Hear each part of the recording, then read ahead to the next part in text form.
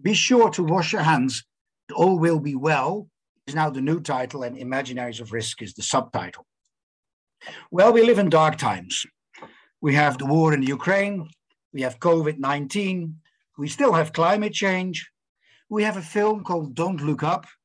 And we have, of course, still the lingering, festering problem of Trumpism. And all these things are related. A fire broke out backstage in a theater. The clown came out to warn the public. They thought it was a joke and applauded. He repeated it. The acclaim was even greater. I think that's just how the world will come to an end, to general applause from wits who believe it's a joke. And that's a quote from Søren Kierkegaard about 160 years ago. Okay, a bit too fast. Science is no longer what we were thought it used to be.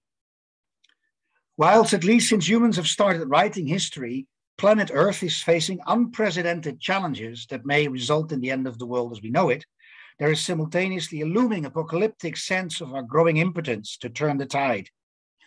Franco Berardi's concept of impotence is indeed a highly adept tool for understanding how crises are communicated and perceived today. In this contribution, I will analyze one meme that can function as a useful example to expose the impotence of crisis communication and the banality of our apocalyptic predicament that this engenders. My son has pointed out that this is not a meme, but a caricature, but I need the word meme because I want to relate it to mimesis. The ironic overcoding of the meme, which signals a series of crises, COVID, economic recession, climate change, in the form of three sequential tidal waves, is both an affirmation of a critique of our lack of concern for the bigger picture, as well as a withdrawal of commitment, exposing a nihilistic core of impotence. I will contextualize this meme with a reflection on a risk society 2.0, which is characterized by an implosion of epistemic practices and a corresponding abnegation of responsibilities. Three tsunami-like waves threaten a city on a small island, and the first to arrive is the smallest and bears the name COVID-19.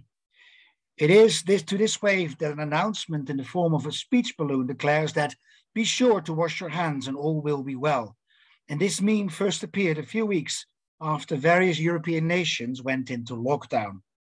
The mood in the USA was far more defiant, as the president at that time, Donald J. Trump, preferred to downplay the severity of the threat, even though the infection and mortality rates in New York City and various other cities were increasing rapidly.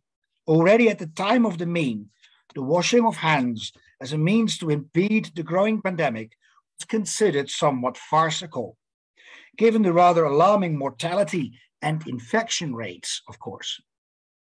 As the image suggests that the entire island is likely to be engulfed by the tidal wave, the underestimation of the actual risk caused by COVID-19 is at the core of the meme's irony. The irony of this image, however, is extended by the fact that COVID-19 is only the first and smallest of three waves. The second wave, called recession, will strike as soon as COVID-19 tsunami has taken place. Early into the pandemic, many governments implemented lockdowns and enforced quarantines. Business analysts predicted economic recession and stagflation, as the impact of the pandemic would be merely affect public health, but also the economy. And I'm going to return to this word, the economy. Indeed, COVID-19 has seriously affected many small businesses and self-employed workers, especially in the gastronomic, hospitality, and independent performance entertainment sectors, such as concerts, festivals, theatre, opera. The third wave, however, is the last and the biggest one. It's called climate change and refers to the way in which COVID-19 seems to have made us forget. The chain reaction of events associated with rising temperatures of the oceans, the earth, and the air, including the already alarming slump in biodiversity, which negatively affects ecological self-regulation and resilience. Being significantly larger than the recession and COVID-19 tsunamis, it also serves as a commentary on our priorities. The order of the sequence of tsunamis itself is also significant, as not only is it logical, but also ascending thus suggesting that things will get worse, as we've already been underestimating the first wave, which later became clear to be a recurrent phenomenon with all subsequent waves related to viral mutations and seasonal change. We are completely blind to that which is to follow. Myopic perception is a generic feature of risk perception, and as we are much more likely to notice hazards that are more visible and emerge in closer proximity to us. It is also caused by a lack of lateral, critical, and analytic thinking, which characterizes the entertainment industries as already exposed almost 80 years ago by Adorno and Horkheimer. The waves, however, are logically connected. The COVID-19 pandemic most likely arrived by accident, hence it appearing from nowhere.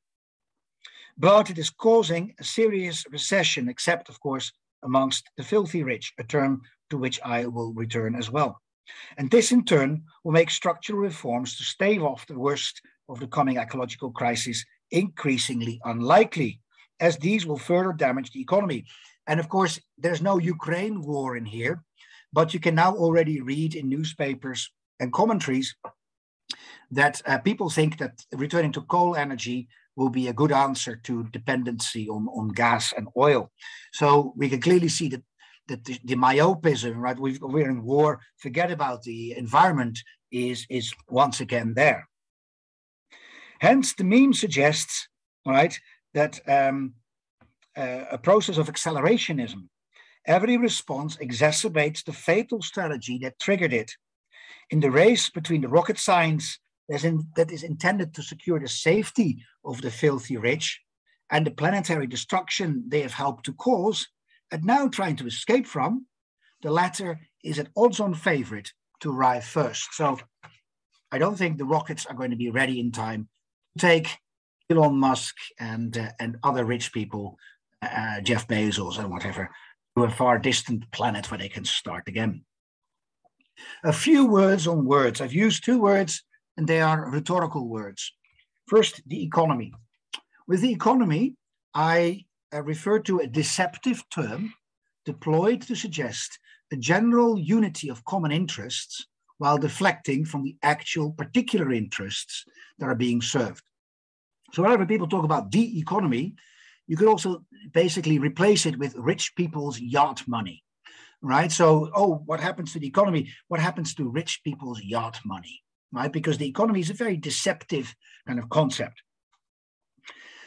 The filthy rich is a second concept, which I use as an analytical category. So not as elites, but an analytical category that designates not a concrete group of people, but instead a desire cultivated and propagated by culture industries for absolute sovereignty, and is as such ideological. And this desire is most commonly found in the various demands for reclaiming lost privileges, such as those of white supremacy or patriarchy under the heading of freedom, as well as in the hedonism of identity politics of consumption and self-presentation. The concept of filthy rich as a desire thus amplifies the resonance of impotence, and it should not be surprising that one prevalent response to experiences of impotence has been the development of conspiracy theories around an actual globalist elite as the absolute evil. So why do people put in at the heart of the conspiracy theories a global elite? It is because they desire to be part of that. They desire to be the filthy rich. Well, this is my overview. I'm not going to read it out because that's what I'm doing, but it has a structure. And I would like to briefly go to Franco Berardi on impotence. And this is a quote. Physical, affective, and historical events are slowing the pace of the brain as mind. And in a dissonance between the speed of the world and the slowness of the mind, there is a suffering, which is the dark side of desire. But desire is not only energy and speed, it is also the ability to find another rhythm. So clearly we're on a path, Berardi says, on a path to nowhere, in the sense that all the things we seem to be doing, trying to catch up with the speed of the world, the speed of technology, so to speak, and our own slowness, and you could call this the slowness of culture, right? To understand this, right, creates an increasing gap And this gap feels like impotence, right? Because we cannot keep up with this. And it generates an energy, it generates a speed that is in effect destructive, right? The speed within ourselves, an urgency to speed. And so, for example, the shock with which people reacted to the invasion in Ukraine is basically because they couldn't keep up with the snippets of news that have been coming out of the Ukraine, have been coming out of Russia, has been coming out of the mouth of Putin, right, in the past 15 to 20 years. And now people are starting to puzzle the story back together, retelling the story. You could see it happening all along, kind of a story. But again, it's way too late. And it only feeds into our impotence, sense of impotence. We can't do anything about it. And so this concept of impotence relates very strongly to what Bernard Stiegler calls entropy. He sometimes also calls it negentropy, right? And negentropy is kind of the second law of thermodynamics, that everything strives towards entropy, everything strives towards expansion. And this expansion at the same time is also loss. And Stiegler refers to this loss of the ability to control events, the ability to take charge of history, the ability, if you like, to live harmoniously on this planet. Stiegler calls that proletarianization. And it's not just that the poor are being proletarianized, everyone is. And so this puts a different perspective on the filthy rich or on conspiracy theories, right? So the fact that Jeff Bezos, right, is manically accumulating billions and billions of dollars in order to fund a space program, in order to escape the damaged planet because it's going to collapse, that itself is proletarianization. The filthy rich kind of have given up. They are not in control, right, of what is happening. Nobody is. And so this is about being unable or being disabled. And the example you could here raise, and this is, of course, for the conference quite important, is the idea of scientific knowledge related to such risks as, for example, pandemics or biochemical weapons or nuclear weapons or nuclear plants or indeed the entire environment. Real imaginations. In this contribution, I intend to use the aforementioned meme as an example of risk communication, which itself is a substantial subsection of science communication. And as a relatively recent research object of media and cultural studies, memes are not yet colonized by an established canon of disciplinary hermeneutics, and we can only hope it stays that way. So I am not going to do a semiotic analysis of the meme. Therefore, I do not seek to subject the meme to such as the one above, to some kind of functional media analysis, trying to reduce it to one or other media logic. Instead, I want to retain its heteroglossia, that is the multiplicity of voices, and its inherent fluidity. Instead, therefore, I treat memes as real imaginations. And in doing so, I hope to reinvigorate an interest in Louis Althusser's definition of ideology as the imaginary relationship of human beings to their real conditions of existence. Imaginary, however, should be understood in an active sense, is the effect of a process of imagination, and not as merely deceptive projections onto the wall of Plato's imaginary cave. The real problem always is to present realities as if they simply self-unfolded, as if they are simply there. Imaginary and imagination both evolve around images. Images are closely related to imitations, as the latter belong to the broad family of mimesis. Mimesis is that which enables or brings forth a work of art, often considered in terms of representation, which itself is a form of imitation. In this sense, there is a close affinity between science and art, as both engage with mimetic operations of translating experiences, not necessarily empirical ones, into expressions. So translating experiences into expressions. Following Heidegger, Gianni Vattimo referred to art as the setting into work of truth. The setting into work of truth. And this setting to work may be different for the sciences in terms of methods and modalities, but the historically rather than conceptually close affinities between the arts and the sciences, between poiesis and techne, so to speak, have been cultivated continuously up until the present day. So it should be made clear from the outset that this analysis refutes the assumption that reality and imagination are separate universes. Instead, we should consider them as dimensions folded into each other. Jacques Lacan differentiated between the real, the imaginary, and the symbolic to describe a passage of subjectivation, the becoming of subjects, as entering into language. However, this entire approach to psychoanalysis is based on the assumption that although entering into language makes a return to the real as such impossible, it still involved the real as an experience of desire. Between the symbolic and the real is the imaginary. It is that which bridges desire and its expressions and enables the object of desire to be withdrawn from experience as lack or transferred into something else. The meme described in the introduction moves us back from the symbolic, in this case the ironic description of impending catastrophes, to that which feels much more at home in the imaginary, risks. Risks are not actual in terms of what might happen as already happened, but then they would be mere catastrophes. Risks instead are anticipations of the realization of possibilities that are considered negative. The imaginary can be thought of as a liminal passage, a milieu, as that which connects places between desire and expressions and manifests itself primarily through the affects. The primary affective charge of imaginaries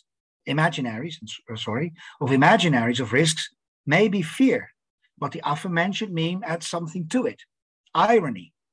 The irony is the doubling of the sequence of risk and its flippant greeting by the island city. Irony, however, seems to come from a place outside rather than in between. It enables a critical voice without having to reveal the place of assumed superiority from which it stems. Irony does not commit itself to such a place. How can something be both in between and beyond, or perhaps neither in between nor beyond? And this question was raised by Derrida in his discussion of Plato's treatment of Cora in the Timaeus, in the dialogues of Timaeus, and led him to conceptualize this treatment as revealing the corrupted reasoning that was required to come to terms with this impossible place, which takes on the form of a dream, that is, an imaginary without an image. The corruption of the dualism of logos and mythos.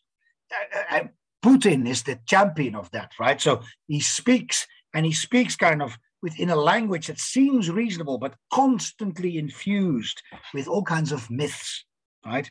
So the mythological is very strong in kind of the Russian imaginary of the invasion of the Ukraine. The corruption of the dualism of logos and mythos is what haunts the real imaginations of risk. As risks are virtual, their existence is suspended in time, but not indefinitely. Just as the meme is still an image and enables us to see what is to come without it seemingly ever coming, its imaginary works beyond the irony, because it does not stem from nowhere. It has been given a place, perhaps akin to given birth, by processes that are not confined to the iconicity of the meme. Pragmatics would call this motivation. By pointing beyond the actuality of impact, risk, however, still points towards that actual occasion of impact as a real possibility, and in doing so becomes an actual occasion itself. The range of effective charges of risk is also not infinite and are primarily negative, that is, fear, anxiety, apprehension. But in the case of this meme, there are additional effective charges, not just irony, but possibly also cynicism. The mind-boggling stupidity with which society seems to flippantly accept the coming catastrophes by assuming that we can merely continue with what we are doing and all will be well does not seem to invoke anger, but instead a wry smile of resignation. And so we come to the core of the paper, why Risk Society 2.0. When the late Ulrich Beck wrote his seminal work, The Risk Society, its subtitle was Towards Another Modernity, and this was generally perceived as a sign of hope. I've heard it today as well, there is still hope. The Risk Society was like a wake-up call and would only be a temporary phenomenon, or to speak with Antonio Gramsci, a hegemonic interregnum, in which the old state of affairs had already died, but the new has not yet been born, or could not yet been born. Again, with a cannot be born is like impotence, right there. The old state of affairs, Beck called the first modernity, and it's basically described the world of industrial capitalism. The new state of affairs then was called second modernity, and then reflexive modernity, and finally the cosmopolitical. Whereas in the beginning, Beck's writing suggested that the new world order was already in ascendance, was already coming, he became more normative in his later writings by arguing that we should do more to realize and actualize a true cosmopolitical society. And here is an interruption of my own paper. I would really want to urge you all to not replace a lack of concrete solutions with a wish list of things you would like society to be or do, right? What we want as sociologists, how we see the world and what we think is a good world, right? It's a political statement. Nobody's going to take us more seriously than they're going to take other politicians seriously. So as sociologists, we are extremely weak in the realm of politics. Whereas the warnings of the Risk Society turned out to be prophetic, the follow-up can hardly be described as the realization of another modernization or modernity or cosmopolitics or whatever. Beck, Giddens, and Lasch have actually failed in that project to steer the political towards a world that they wish to see happen. Instead, against the odds, the hegemonic interregnum has morphed into what Mark Fisher has referred to as capitalist realism. The neoliberal power grab of the late 1970s has been consolidated into a globalized political economy that is accelerating at a descent into a possible complete oblivion of human life on Earth in its current form has now become entirely unsustainable. We seem to firmly entrenched into life forms in which capitalism is itself the reality, or as Latour called it, second nature. And Latour said the second nature seems to be more deterministic, less prone to change, not susceptible to intervention compared to the first reality. Now, most of you are quite young, and you may not exactly remember the finance crisis of 2007, 2008. But at that time, again, the economy was talked about as if it was kind of reality as such, with its own nature, that we humans could hardly change. We could only feed it, right? Feed it more money, so to speak. So capitalist realism has no alternatives, simply because reality has no actual alternatives. Reality only has fantastical alternatives. To speak of another modernity is simply to leap into a realm of fantasy, like that of a conference seminar, in which people who perhaps consider themselves a lot more important than they actually are, freely discuss what kind of world we would like to live in before lamenting that this is unrealistic. This is what cosmopolitanization has become, a negative dialectic, to speak with Adorno, a mere discourse of self-deception, primarily functioning to distract the persistent belief in human reason from distracted from the brutal reality of its persistent failures. The idea that too much enlightenment blinds you was offered by Adorno and Horkheimer's Dialectik der Aufklärung, Dialectic of Enlightenment. And even after 80 years, this text still stands as remarkable working. Through the very metaphor of Aufklärung, as a kind of parody of Plato's allegory of the cave. Plato himself already suggested that the light of truth blinds, but he assumed that with proper training, the philosopher would get used to it. The thinkers of the Enlightenment had merely repeated the same arrogant modality of self-deception when they proclaimed their reasoning to have the capacity to not simply liberate humanity from God, nature, and fate, but to instrumentalize these three powers to serve the progressive emancipation of mankind. Of course, all of this had already been pointed out by a variety of critiques that have been labeled postmodernism, many of which were indeed mere echoes of Adorno and Horkheimer's early insights. However, dismissing postmodernism as a mere fad or a fashion, the thinkers of alternative modernities that have dominated sociological theory since the 1990s have not really managed to convince decision makers that they should be taken seriously. Perhaps facing reality has now become reality. The time of another modernity is over. And to speak with Bernard Stiegler, there is a paradox in the speed of calculation that is the incalculable as risk, as accident. But there is also another incalculable that is a form not of a faulty anticipation, a lack of foresight, but rather the very time in which risk is also chance. It is this risk that industrial urgency tends to eliminate in engendering only partially incalculable, trivially catastrophic risks that haunt today's public opinion. So let's not forget the thing that everybody seems to have forgotten who are going down risk society theory. Namely, every risk entails an opportunity, a chance, right? Probability is also a chance, and the chance has been taken, has been colonized, so to speak, right? And not by us. Memes, such as the one described earlier, thus reveal our collective impotence. To quote Berardi, the aestheticization of contemporary culture may be read as a symptom and a metaphor of frigidity, endless flight from one object of desire to another, overload of aesthetic stimulation, invasion of the public sphere by aesthetically arousing advertising.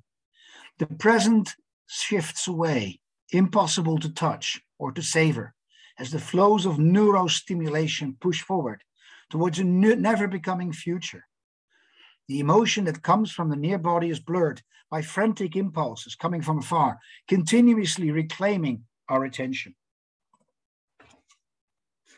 Reduced to mere fantasies, alternatives have lost their ability to inspire collective action.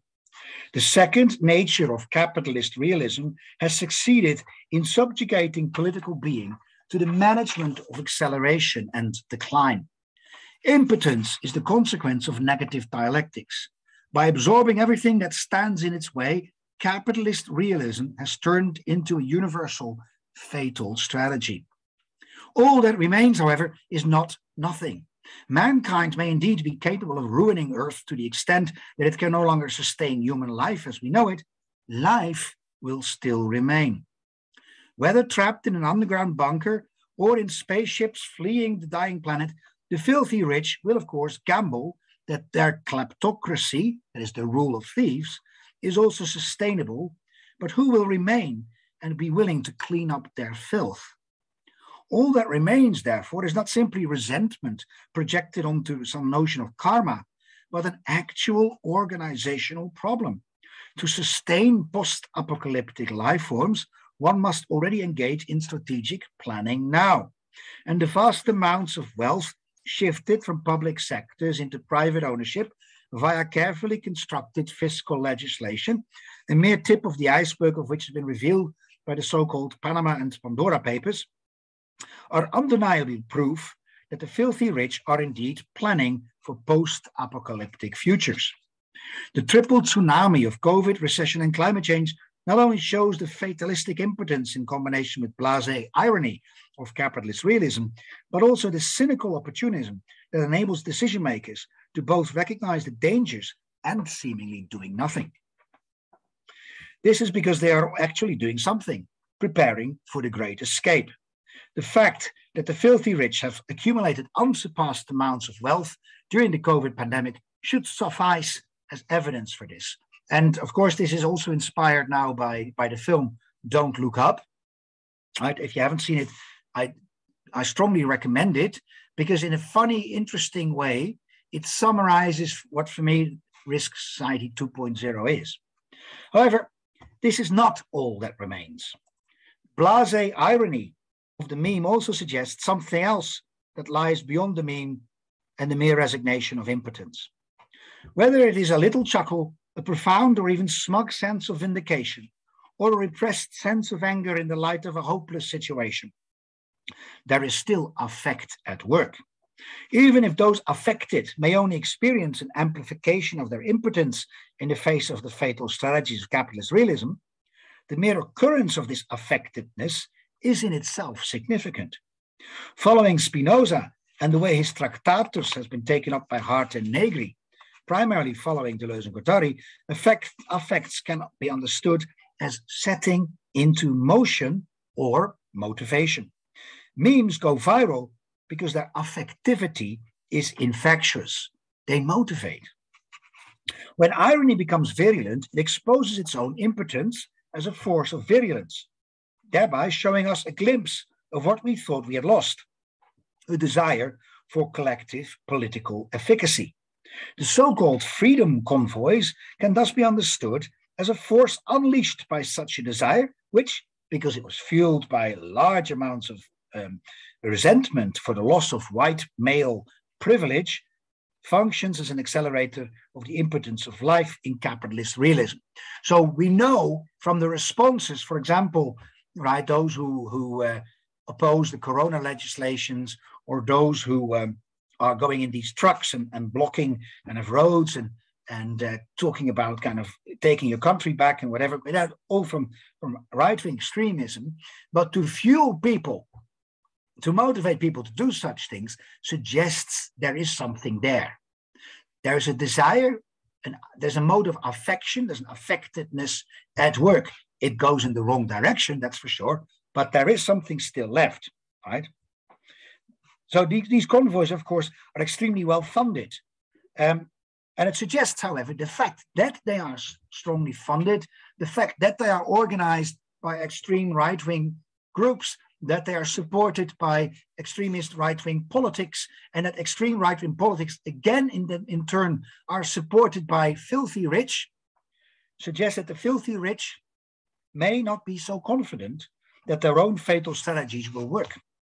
The acceleration of the apocalypse through globally organized right-wing extremism might be a sign that they realize they are running out of time. So how do I explain Putin's invasion of the Ukraine? He realized he's running out of time.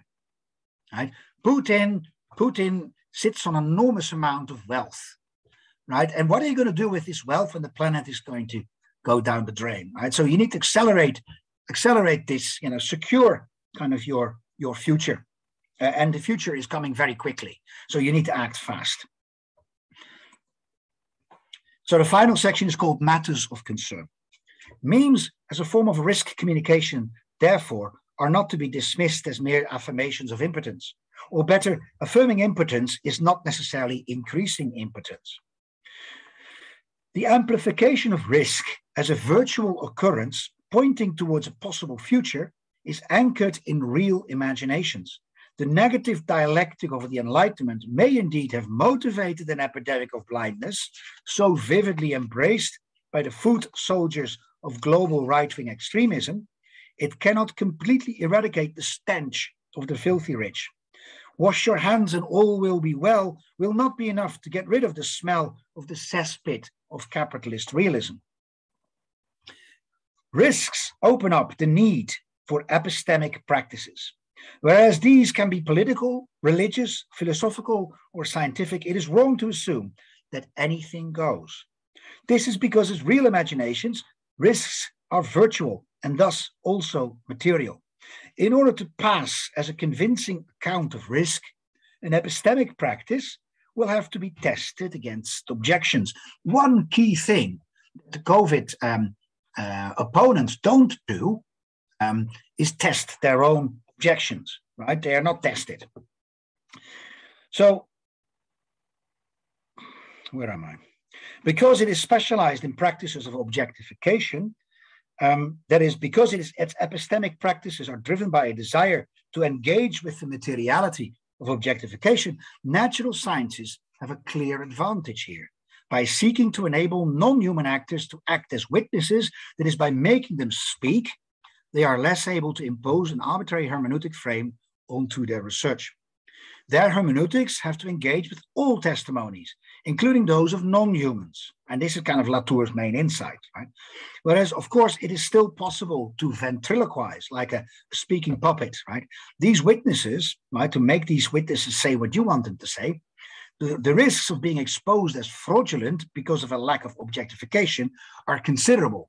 So scientists who are exposed as frauds, different from politicians, different from religious preachers, scientists who are exposed as frauds are finished. It is not that religious epistemic practices are devoid of objectifications. Of course, although there are lots of preachers who are exposed as frauds, they can carry on as preachers, it is problematic in a wider religious sense. Right? For example, the occurrence of miracles or demonic possessions are equally subject to proof. So you cannot just simply get an exorcist if you say, I'm demonically possessed. It needs to be tested first that you're not just simply mentally ill. What is interesting, however, is at least the Catholic Church tries to the assessment of miracles or demonic possessions to follow the same logic as that of scientific research, and often even involve scientists. So before you can even get an exorcism, you need to see a psychiatrist.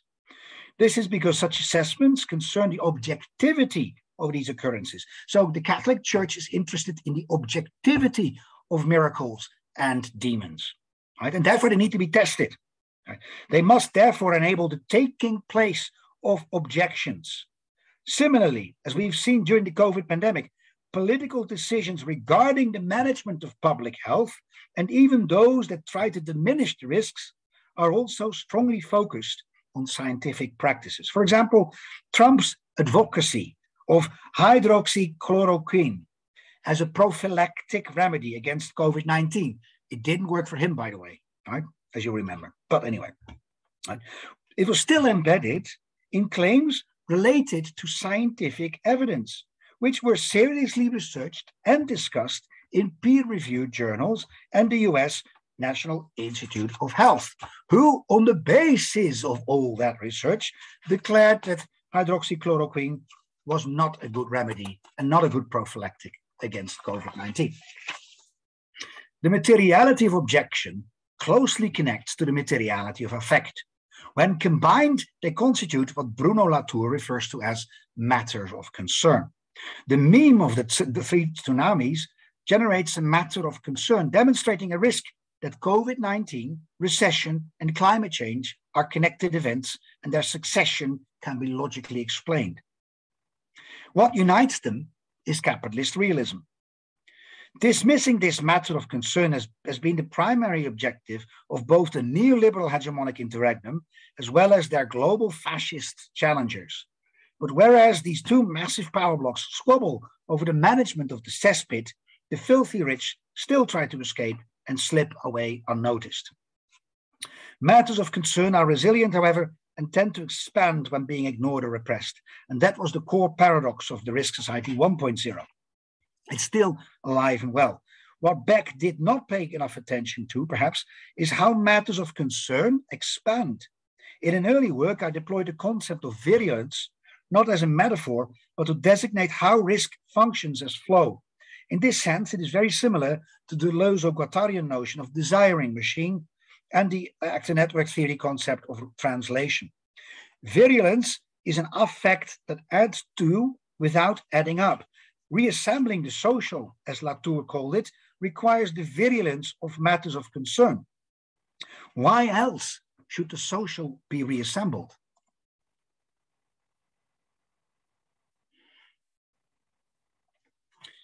The speed of digitalized media has attained an intensity and that bypasses not only cognition, but also calculability itself.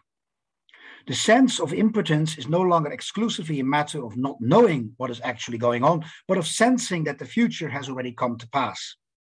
This is the main lesson from Don't Look Up. That is the predicament of the risk society 2.0. The time out of ironic commentary has been exposed as being timed out. Non-commitment is not an option, not because of its moral deficiency, but because of its boundedness to past futures. The future is in the past, so to speak. If describing our current predicament as risk society 2.0, rather than capitalist realism, enables a concretization of filthy rich as the desire, rather than the international conspiracy. And then we need to pay very close attention to the virulence of matters of concern, that is, to that which produces and the sequence of imminent catastrophic events. It also requires us to add to the manufacturing of impotence into the mix. Here, one of Beck's pivotal insights, namely that the impotence of the risk society is produced by the inertia of nationalism, can actually be very helpful. The main reason why politics have become impotent is because the filthy rich cannot be stopped by border patrols. Just as fiscal laws have been extremely conducive in undermining the monopoly of taxation upon which nation states were built, so the shift has been shifted towards pure war. Right? So the nation state has no control over the financial infrastructure, and instead is continuously engaged in a process of pure war, as Vrelo calls it. And this shift towards pure war terminated the nation state's monopoly of violence. In the Risk Society 2.0, a third monopoly has been eradicated, the monopoly of knowledge, which was believed to be the domain of science. It is no wonder then that the impotence has become so virulent. By stressing impotence as a core matter of concern, however, we may be able to embrace the virulence in a different way. It is the desire of the filthy rich that makes us impotent, but this desire is also that which unites us in our objection, with an A, not an O. Rather than trying to hold on to the privileges that enable the filthy rich to get away with murder, our salvation lies in their objection. This also means that rather than avoiding risks, we should be taking them. Thank you very much.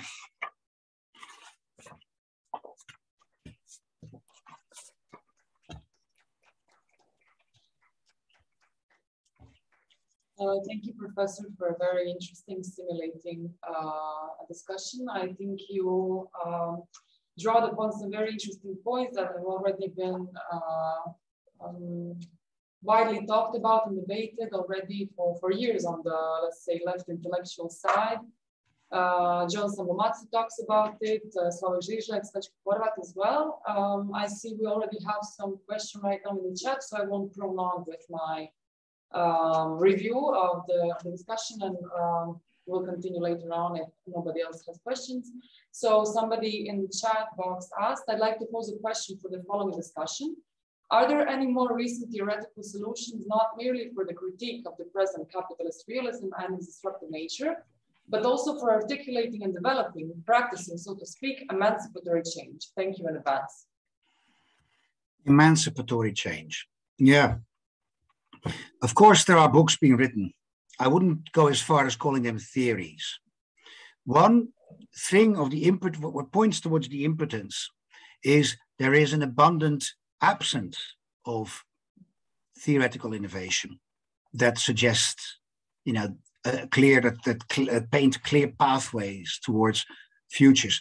One thing, of course, we've learned, I think this is the debacle, if you like, of sociology at the end of the 20th century, when people like Anthony Giddens were very close to the political powers in Great Britain, particularly Tony Blair's New Labour. But I also think of the Clinton administration, perhaps. There was at that time in the 1990s a sense of optimism that somehow we could have economic prosperity and increasing social justice. There was this idea that can be done both. And of course, we were all tricked, right? That was kind of the last trick that was there, is kind of the idea that somehow we are rational beings and we would see that there are limits to what we can do with the planet and limits to social injustice, and that somehow people are clever enough, or, and that's the alternative, of course, morally good enough to change that. And for me, the person who symbolizes the last kind of bastion of this idea of emancipatory change was Jürgen Habermas. He really believed that if only we could somehow bracket out all those nasty interests related to money and power and women and whatever, men of good standing would sit at a table and discuss rational solutions. I've become very cynical, I know that. And I know that this is not good stuff for a conference because you have a speaker who says, well, I don't know. But here's the message of hope. At least far more people are not going to be on those rockets going to other planets when the planet collapses, right? The vast majority of people will not be there. So in that realization, maybe there is something else going on. Like in Russia, the vast majority of people do not want war. That is why Putin is lying to them and saying, it's only an invasion, guys. We're only trying to get these fascists out, right? If the people of Russia wanted war, there will be no censorship. They would broadcast every bombardment of every city. You know, they would celebrate the maiming of women and children. Of course they don't. So here is the hope. That is not a theory that someone has written. This is my hope. It comes from the paper.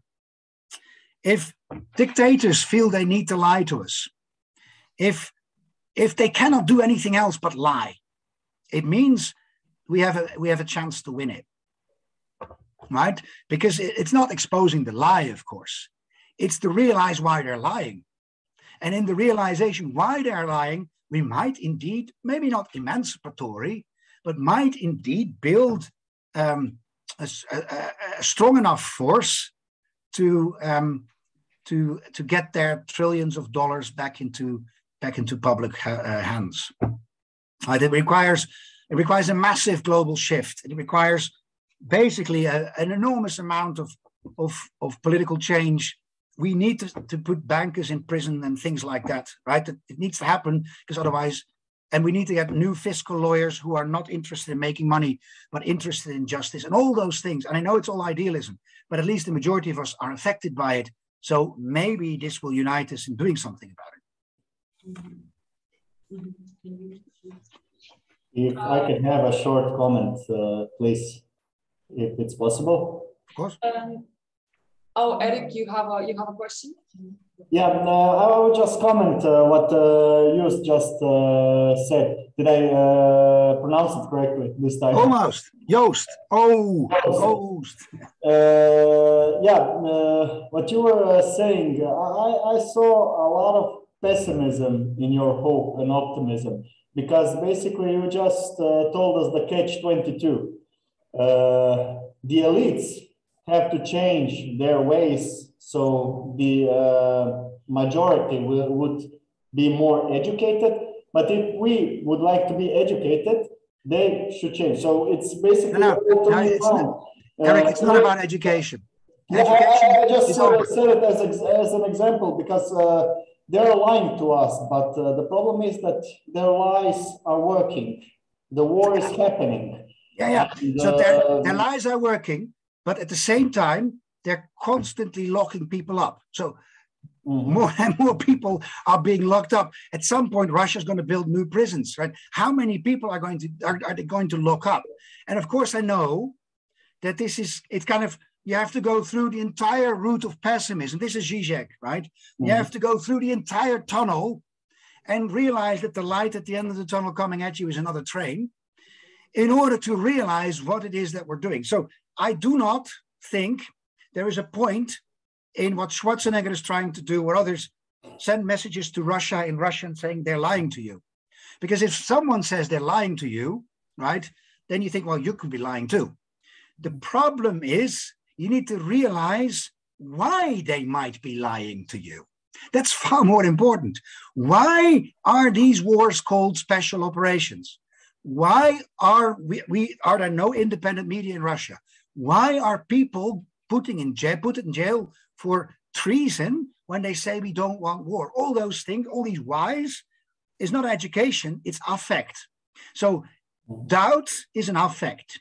And doubt is the first kind of instance where you may actually realize that there are alternatives that nobody wants to know us, or nobody, that are there, that are actually not so hard to think about. So it's not about education. I think education is over. There's no point. We can all be clever. We can have brilliant seminars. We can explain the entire world. That's not going to change the world. But putting bankers in prison might, right? That might actually. So pursuing one particular path, for example, fiscal law, to get those people who use the system to evade tax, expose them, and then ask, why are so many politicians having so many bank accounts in the Bahamas? Every change has to be local, after all. So like your local politician is a corrupt politician. He's taking money from a friend who has a company, and then the company gets the order to build a play park or whatever, right? Throw him in jail, right? Fight them with the system. And you do this locally first, and it's a constant kind of drive at corruption, and you may unearth something, right? The cockroaches may start running. So I know that the filthy rich are panicking, because otherwise we won't have so much fascism in the world. Mm-hmm.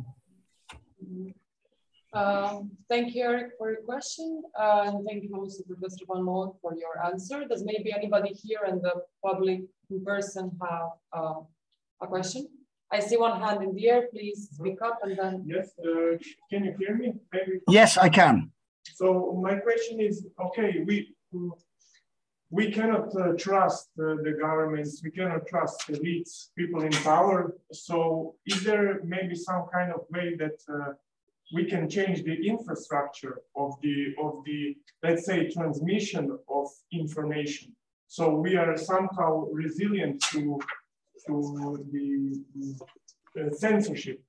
In a sense, a lot of I heard that CIA was doing that, and the American government was trying to fight censorship in authoritarian regimes by throwing the, I don't know, tapes for promoting ideologies of democracy and similar things. So I'm just thinking, okay, you mentioned Bahamas, and shouldn't we just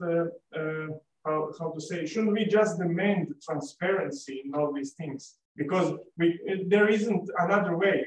We need to shift from don't be bad for elites to can't be bad, in a sense. Yeah, so absolutely. I think it's futile to talk, okay, what happens if this and that. I think we need to demand infrastructural changes. I would prefer to do it via law than via armed struggle. So if I were asked, how would you like to have this change? I prefer law.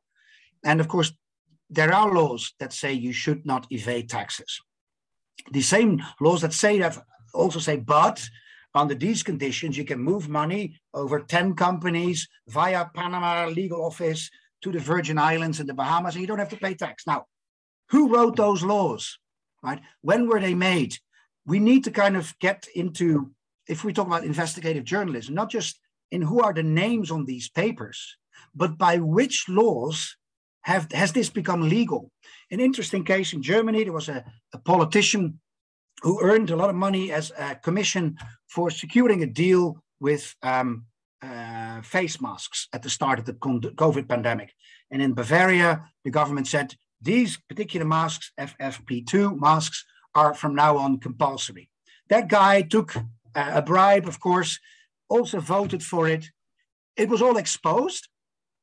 And he was also not found not guilty because it was legally allowed to do so. The next question that should be asked, hasn't been asked, but should be asked is, who voted for these laws? Who wrote these laws that this was legal to bribe politicians? Who promoted that legislation? Who voted for it? And this is why I think your point about transparency is very important. Transparency allows us, and academics or journalists or other intellectuals, not maybe to teach people what they should be doing, we can't, but it could help us discover connections, like forensic scientists, right? Discover connections that show that a crime has been committed and can also point towards the criminals involved.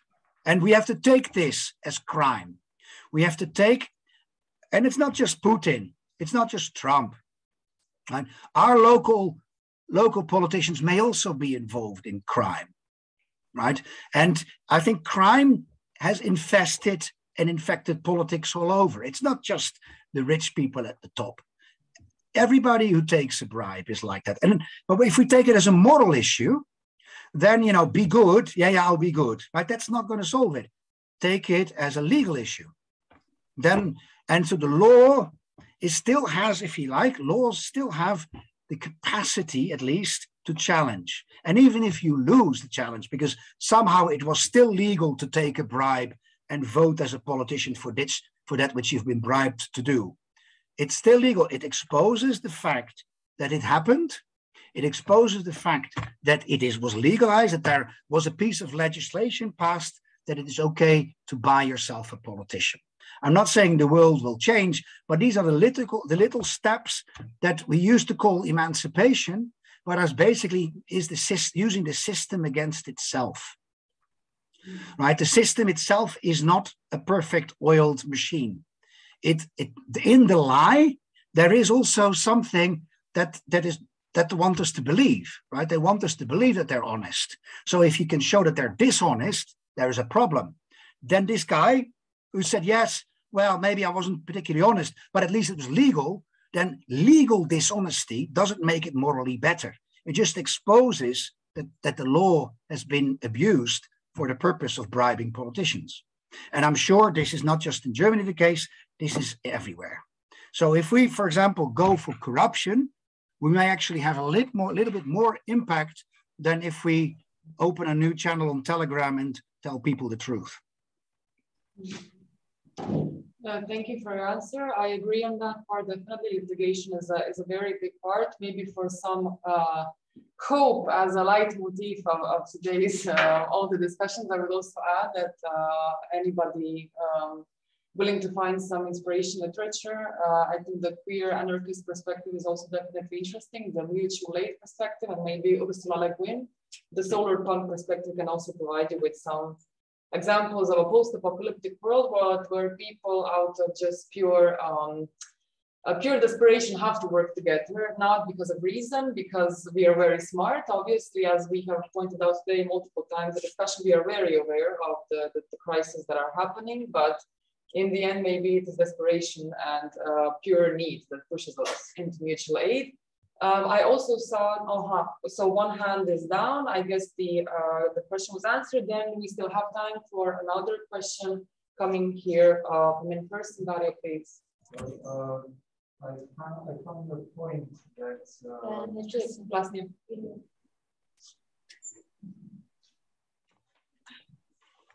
we will say it louder now. Yes. I found your point that I found your point that rich people do not have the confidence in their power to direct, let's say, the direction that humanity is going to get past the calamities that are looming. I found it interesting because a question occurred to me: what sort of group would be able to do that? What sort of group would be able to steer us away from these calamities? Yeah, so the filthy rich mentality is, of course, not to steer the entire humanity away from calamities.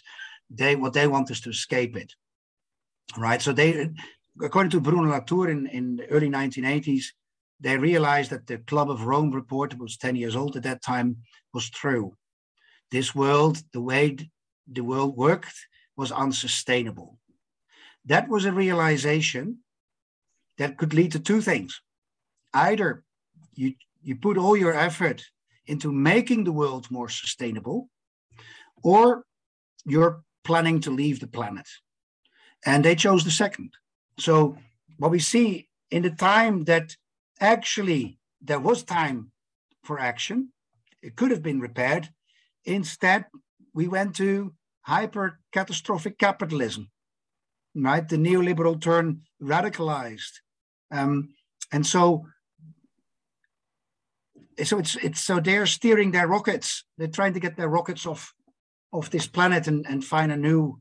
This is not fantasy. This is, of course, the story of Don't Look Up, but it is, why are they interested in space travel?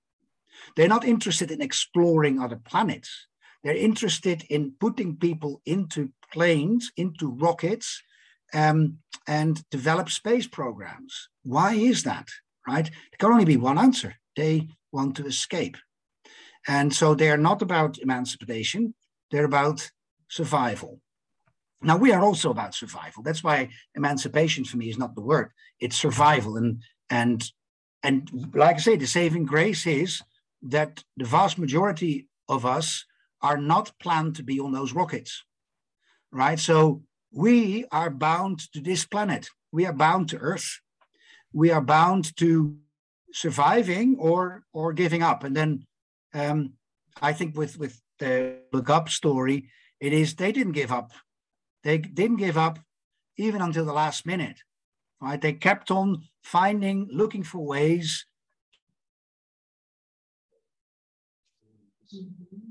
And the disaster comes with many faces. And then every time it poses a challenge. But what I don't want people to think is, well, it's all big, you know, it's just Putin, Trump, whatever. It's also small. It's also in your own village. It is in your own city. It is in, maybe if you're a member of a political party, in your own party, right? The mentality is not of a little elite. It's the mentality is a disease that we're all exposed to. And don't let it fester into your heart that you may manage to get onto one of those rockets. That, I think, is the difference.